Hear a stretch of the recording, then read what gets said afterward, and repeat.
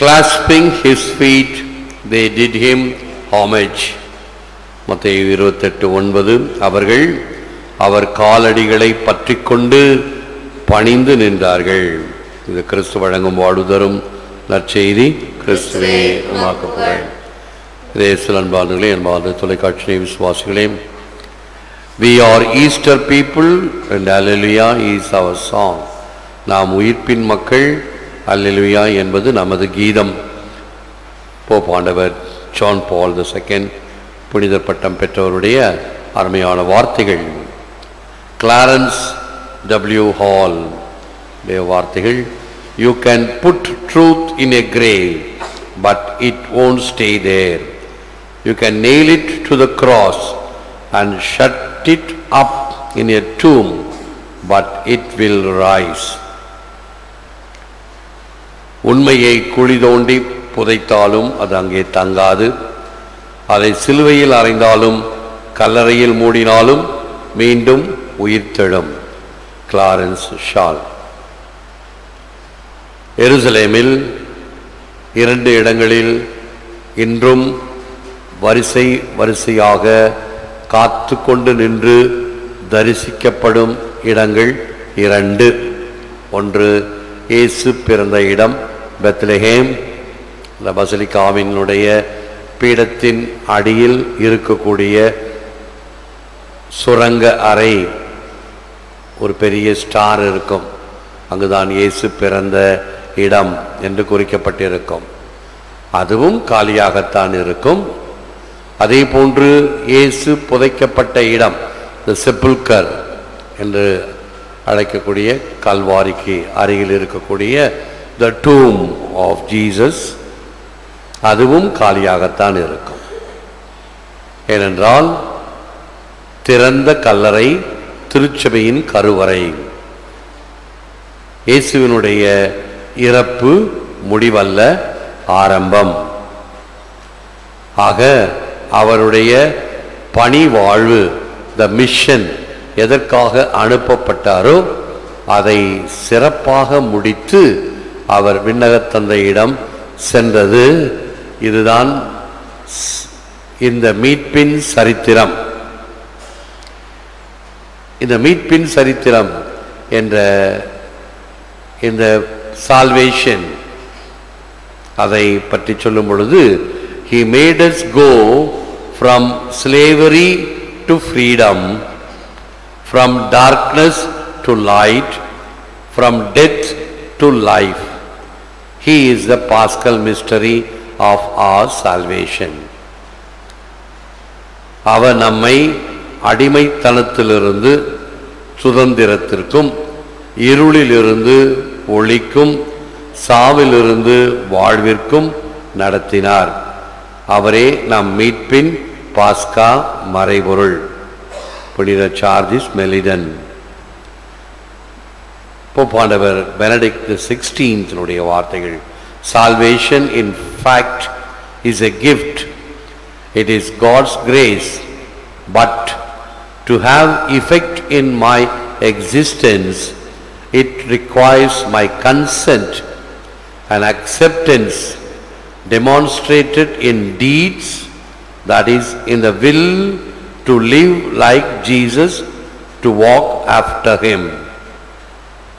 மீட்பு என்பது உண்மையில் ஒரு கொடை, கடவுளின் அருள். ஆனால் அது நம் வாழ்வில் வேரோட்டம் பெறுவதற்கு நம்முடைய மன ஒப்புதல் வேண்டும். செயலிலே காட்டக்கூடிய ஒப்புதல் தேவை. அதாவது இயேசுவை போல வாழ்வதும் அவர் பின்னே நடப்பதுமான மன வலிமையே ஆகும்.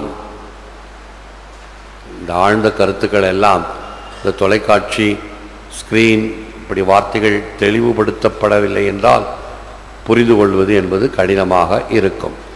ஆங்கிலமும் சரி, தமிழும் சரி, ஆழ்ந்த கருத்துக்கள்.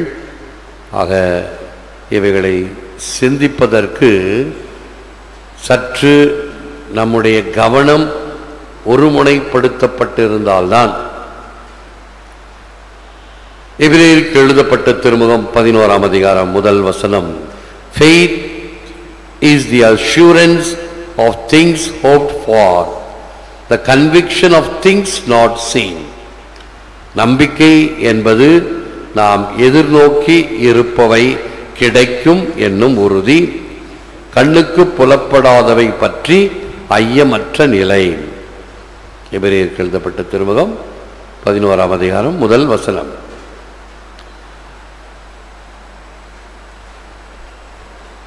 ஆக இந்த உயிர்த்த ஞாயிறுக்கு அடுத்து வருகின்ற இந்த கிழமைகளிலே இந்த விசுவாசத்தை பற்றி நமக்கு இன்னும் வேதத்திலிருந்து கொடுக்கப்படுகின்ற வசனங்களை எல்லாம் ஆழ்ந்து சிந்தித்து ஜெபித்தோம் என்றால்தான் நம்முடைய விசுவாசம் உறுதிப்படும்.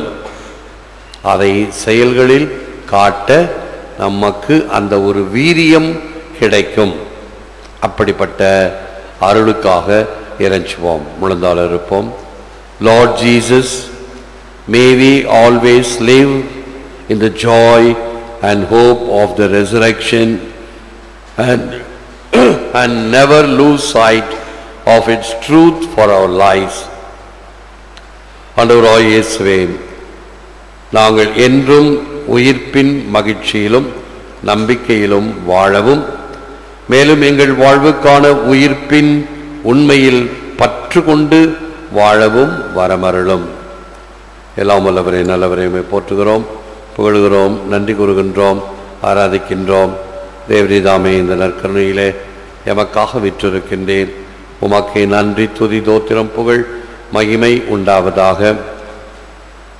இந்த மகிழ்ச்சியான உயிர்ப்பின் காலத்தில் நாங்கள் செவிமடுக்கின்ற விவிலிய வாசகங்கள், செய்திகள், விளக்கங்கள், பாடல்கள் இவைகளை ஆழ்ந்து சிந்தித்து செபித்து பாடி எங்கள் உள்ளங்களை உம்பால் எழுப்புவதற்கு உதவி அருளும். அந்த ஞான வெளிச்சத்தை தந்திரலும்.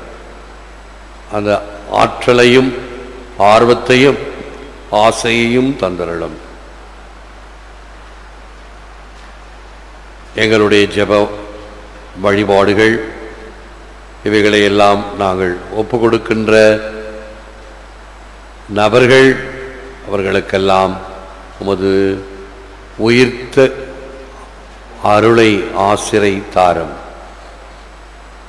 எங்களிடம் உயிர் துடிப்பான விசுவாசத்தை வளர்க்க வரம் தாரும். யாருக்கெல்லாம் செபிக்க கடமைப்பட்டிருக்கிறோமோ அவர்களை நினைவு கூறுகின்றோம். ஒவ்வொரு நாளும் ஒரு சிலருக்கு சிறந்த நாளாக அமைகிறது. பிறந்த நாள் அல்லது திருமண நாள் அல்லது பெற்றோர்களை இழந்த நாள் அல்லது பல முக்கிய நிகழ்ச்சிகளை கண்ட நாள்.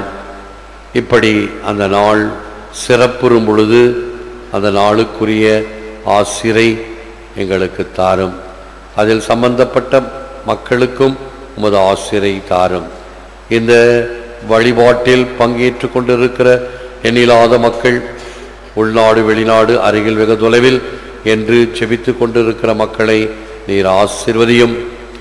தங்களுக்காக செபிக்க வேண்டும் என்று பல வகைகளிலே எம்மிடம் தொடர்பு கொண்டு பேசிய பொழுது பல வேலைகளின் நிமித்தம் அவர்களை மறந்துவிட்ட சம்பவங்கள் உண்டு.